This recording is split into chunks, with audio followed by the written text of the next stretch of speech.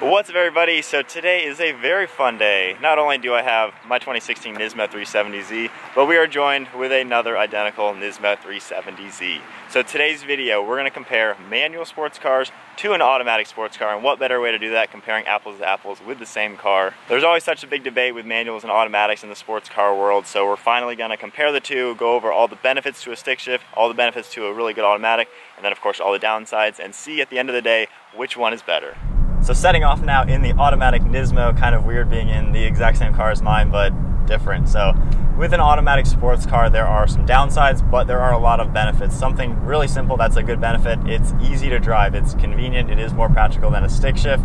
When you are in bumper-to-bumper traffic, there's really nothing you have to worry about. It's not the clutch shifting, and you don't have that annoying aspects. So with this car, just giving it gas, the car will shift, get me up to speed, and I can let off the gas when I'm there, and we're up to speed. Another good thing about modern automatics, which a lot of people don't really realize until only the last few years, they are most likely faster than the manual counterpart. When I put this car into manual mode and I do my own shifting using the paddle shifters, I will probably be able to get a better 0 to 60 time than the manual, and around the racetrack this will most likely do a quicker lap time. And with modern automatics, they're actually good systems nowadays. I've always said that I think the Z does come with one of the best automatics you can get. The paddle shifters themselves are basically the same ones that you'd find in the GTR, so they're not just a cheap little plastic button on the steering wheel. They're actually a paddle that you have to pull, then the transmission obviously shifts. And one thing that I love about this automatic, when you downshift it, it does do rev matching downshifts. It blips the throttle.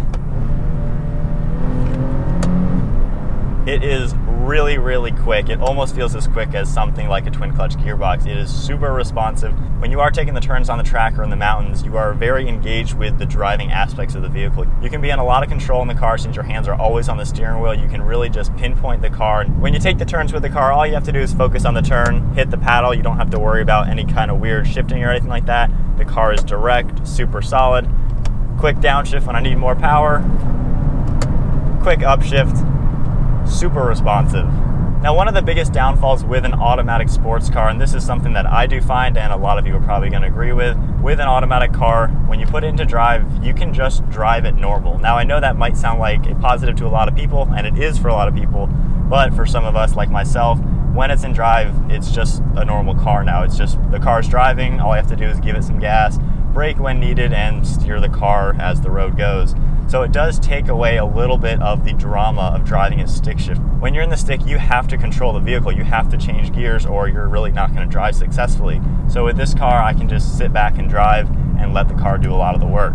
So from the enthusiast standpoint, that is the biggest downfall with an automatic sports car. You have a very fun to drive car that handles good, has a lot of power, but then you can be disconnected from it and just let the car do a lot of the work.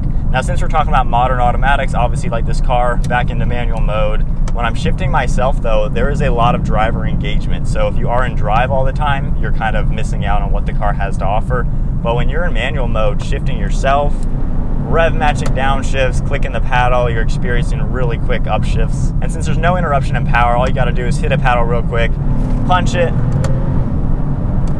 The moment you hit the paddle, it shifts. There's no delay. You get to completely experience the acceleration that the car has to offer. There's no split-second delay when you're shifting. It's just power all the time, and that is a big plus to an automatic sports car. So now back into my car, which has the 6-speed manual transmission, and I do have an exhaust, so it does sound a little bit different. So, in a manual transmission vehicle, what are the benefits? The main benefit that I would say you are getting when you buy this transmission is the driver engagement. Because in order to make this car perform well, I actually have to do something to make it. Because I'm going uphill right now, going about 50 miles an hour in 6th gear. If I give it gas, nothing really happens, and nothing's gonna happen until I shift. So, of course, I have to manually shift it. I have to select the right gear.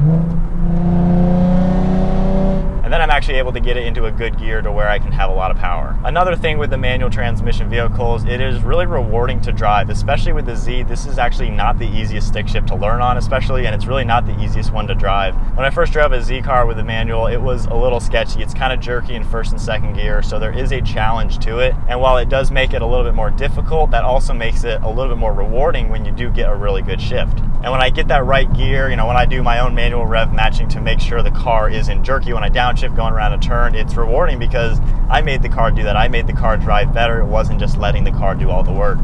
Now there of course are downfalls. There's a lot of people who are not going to buy a manual transmission sports cars. So some downfalls: if you have to deal with traffic, it is annoying when you're in bumper to bumper slow speed traffic, constantly shifting, letting off the gas, starting up, doing that. It is annoying. It gets annoying. Your leg gets tired. It is an annoying thing to have to deal with. So if you are in heavy congested areas, your daily commute consists of bumper to bumper traffic, you know, a manual is going to be kind of annoying for you. And you might not get the positive benefits out of that transmission because the negatives are too high. Another drawback, like we talked with the other one, this car is actually slower than the one that we were just in. The 0 to 60 time, I can get this car under 5 seconds. The automatic car though is going to be more consistent and much quicker. When I did my own 0 to 60 videos, I did time and time just to make sure I could get a really good average, and they were a little bit different each time. One time I got the low 5 seconds, one time I got high 4, so it varies. You're not going to be consistent. So if you are drag racing your car, you're looking for that consistent time every single time, a manual is going to be a lot harder to actually dial it in. An automatic, you either do the paddle shifting or even let it shift by itself, and it will be really, really consistent. When going around a racetrack with this car, I do have to deal with downshifting myself, upshifting, picking the right gear so I'm not boggy. So that does take my hand off the wheel, and my feet have to do some movement as well. So it does make driving this in a performance setting a little bit more challenging just because you're doing more things at once. In the automatic, it's my hands on the wheel. I hit the paddle whenever I want to. The car will do everything for me to where it's not going to be a jerky upshift or downshift. If it's an automatic, I just mash the gas and it'll accelerate. I don't have to manually make sure I'm in the right gear and take the time to actually shift. And then another thing with the car, you will have an interruption in power when you're flooring it. So second gear. So there was a delay from second to third gear. That just is how it's going to be. No matter what, even some of the big fanboys of manuals say, you will never be able to shift as quick as an automatic. It's just physically impossible. So at the end of the day, you're buying your next sports car, you're not sure manual or automatic. I think the biggest thing to look at is your daily drive. What are you going to be doing with that car? Do you have bumper to bumper traffic that you're going to deal with? Do you get to go on back roads to work every day like what I do? So if you have a lot of traffic that you're going to have to deal with, you might really not see the benefit with a manual transmission, because most of your time in that car, it's going to be kind of annoying having to shift all the time and just deal with that aspect. If you go for a really good automatic, like in the Z that we just showed, you'll be able to drive the car in drive, go to work and back, enjoy the car for what it does have to offer, and then when you do get your weekends to hit the mountains or the track, put it in manual mode, take traction control off, and have a really good fun time. Having that precise control with your shifting, using the paddle shifter, so you do get the fun aspect. The owner of the automatic Z, we were just talking about it, he uses the paddles almost every single time he drives the car because it does give a lot of driver feedback. He gets to control the car. So then why would you buy the manual? Personally, I bought the manual just because it is really, really fun. It turns a boring drive into an experience every single time. I get to go on really nice roads to work every day so I don't deal with traffic.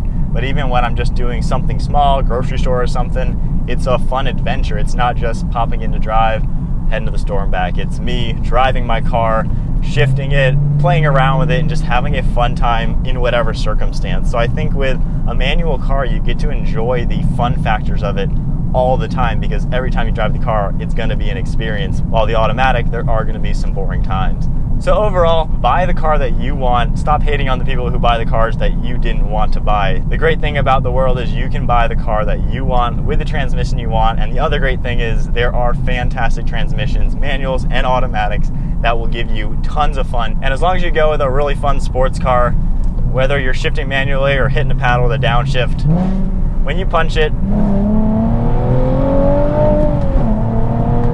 you will have a smile on your face no matter what. So just buy the fun sports car that works for you with the transmission that works for you. Hopefully this was a pretty unbiased and open-minded review of manuals versus automatics, comparing two of the same cars. Overall, they're both pretty darn awesome in the Nismo 370Z, and this car is a lot of fun. So hope you all enjoyed the video. Be sure to give it a big thumbs up, hit the subscribe button down below. Comment below on what sports car you like and what transmission you went with and why you picked that transmission. Hope you all enjoyed the really awesome drone footage. The owner of the automatic had a sweet drone and we got some really epic shots. So hope you all enjoyed that. So thank you all for watching, and we'll see you all next video.